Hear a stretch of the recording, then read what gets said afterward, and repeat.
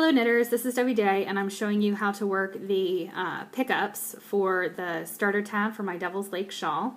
So I've worked the starter tab according to directions and now I'm at row 1 of the first trio.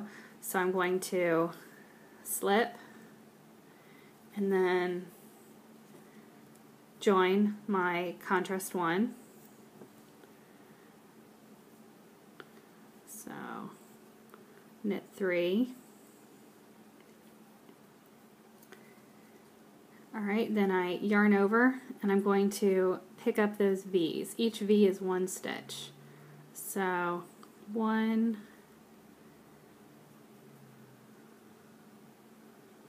2, 3, just like that. And I'm going to pick up V's all the way down the side of the tab until I have 41, which is 1 stitch less than how many V's there actually are. So I have picked up those 41 stitches as described in the instructions, and you can see at the bottom here that last V that I have not picked up. I'm going to save that for later. So now I'm going to follow the rest of the instructions for the first trio, and I will come back here at the end of row 17.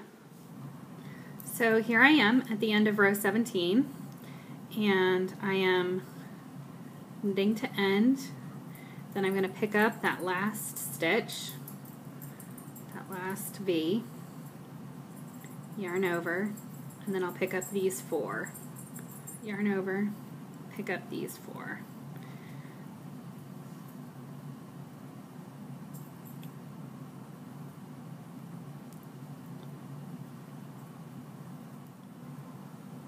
And that's all there is to it. That's the beginning of Devil's Lake. All the stitches are picked up now for the starter tab and you're ready to go with row 18.